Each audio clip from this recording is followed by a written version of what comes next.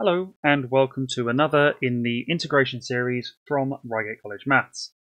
What we're looking at in this video is integration by inspection. Now this is typically where students start to find integration quite tricky.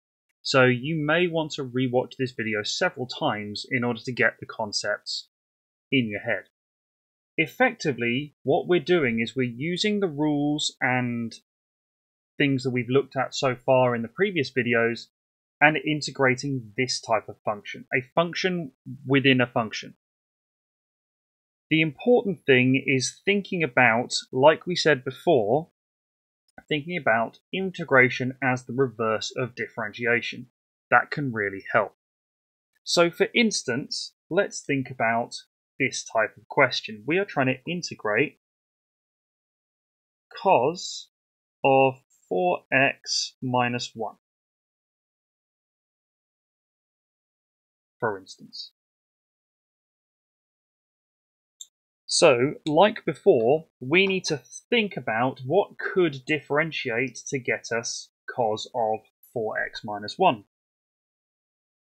Well, we know that sine differentiates to cos. So let's start by thinking about sine of 4x minus 1.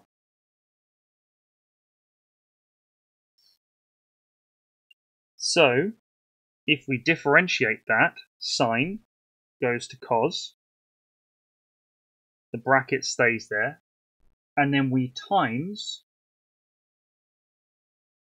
by the derivative of the bracket. Now in this case, it's the coefficient of x. But later on, when we look at a video on the reverse chain rule, we'll generalize this idea even further. So this means that the integral of 4 cos 4x minus 1 is sine of 4x minus 1.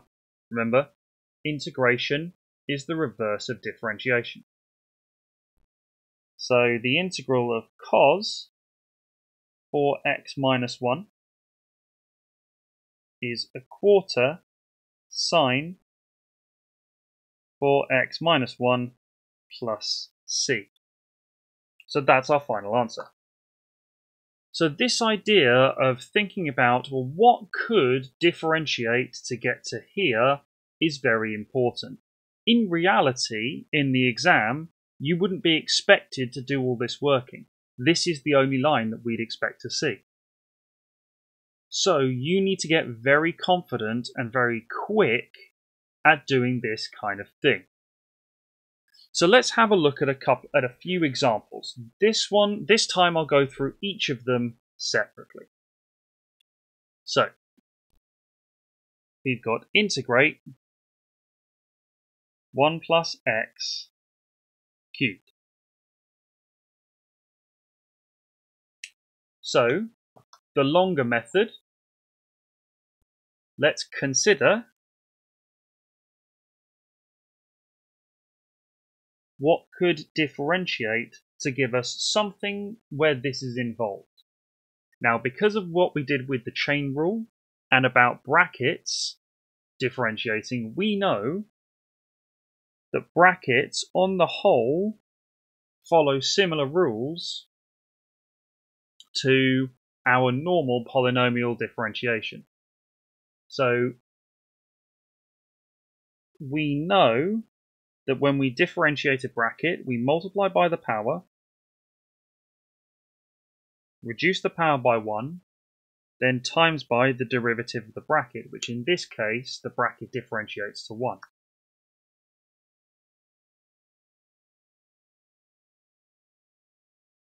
So if we differentiate 1 plus x to the 4, we get 4 1 plus x cubed, which means when we integrate 1 plus x all cubed, we get a quarter 1 plus x to the 4 plus c.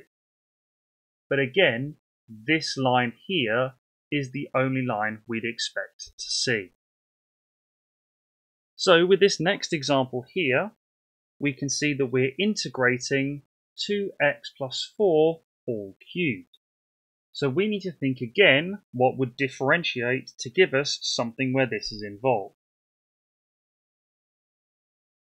Some of you may already be able to spot the patterns, spot the trick, but we'll go through it a little bit longer method again. So like before, we know that brackets on the whole behave like polynomial differentiation. So we multiply by the power,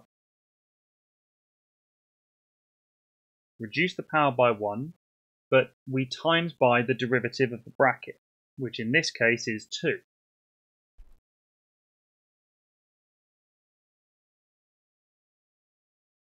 So therefore the integral of 2x plus 4 cubed is going to be 1/8 2x plus 4 to the 4 plus c. Okay, so it's not just a case of increase the power by 1, divide by the new power, like we had before. We've got this similar added element. So in general, if you've got a bracket with a power, you can think about it this way.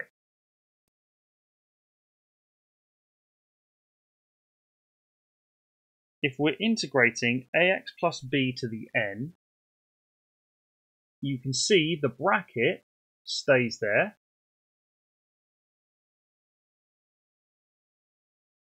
The power increases by 1. And then where did this 1/8 come from?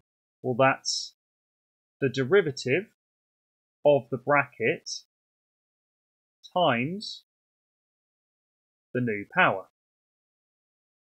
Okay, here. So in this case, it's going to be a times n plus 1, then plus c on the end. Now this is not a general rule that's given in the formula book.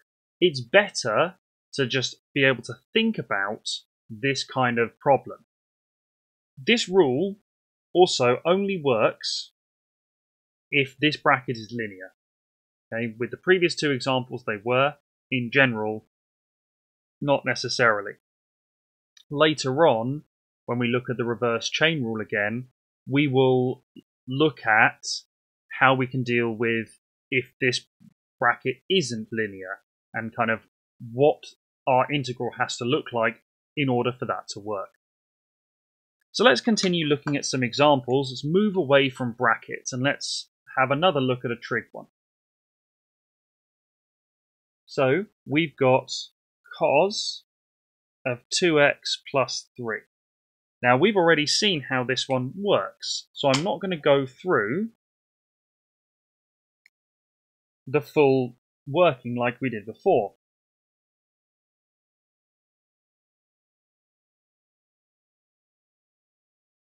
So cos integrates to sine, the bracket stays there, and then we divide by the coefficient of x, and then add c. See how there's no working? This is what I would expect to see once you've got used to it. But for now, if you can't do that, do the longer method where you consider a particular function and think about how that differentiation works. Two more examples. One we've already kind of looked at. So hopefully this one should be no problem.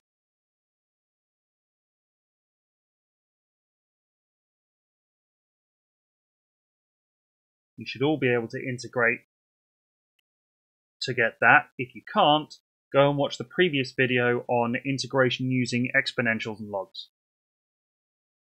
The last one, a little bit more tricky. We've got 1 over 3x plus 2. So it's 1 over something, which generally means it's going to involve a ln in some way. So we need to consider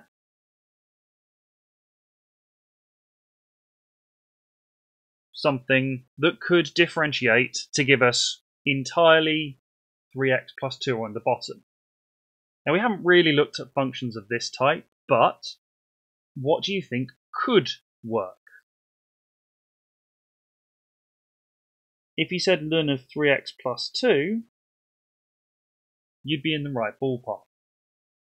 If we differentiate that, so this is where things start to get a little bit trickier. So when we differentiate this, we can think about the chain rule. Our u function would be 3x plus 2. Differentiating ln of that, ln u, gives us 1 over u. So we can see that it's going to be something over 3x plus 2. Here, we're now going to differentiate this bit, and that goes on the top. So let me just go through that a little bit slower. If we think about the chain rule, we can consider y equals ln u, where u is 3x plus 2. Using the chain rule, we differentiate both.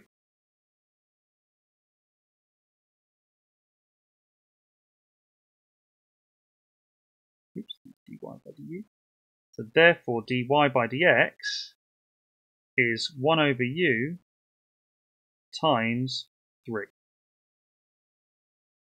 which gets us to this 3 over 3x plus 2. How do we now get from here to here? Well, we divide by 3. So the integral of 1 over 3x plus 2 is a third ln 3x plus 2 plus c.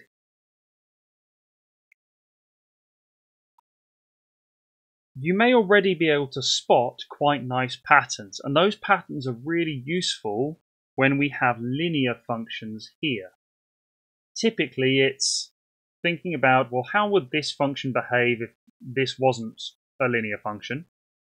And then divide by the coefficient of x.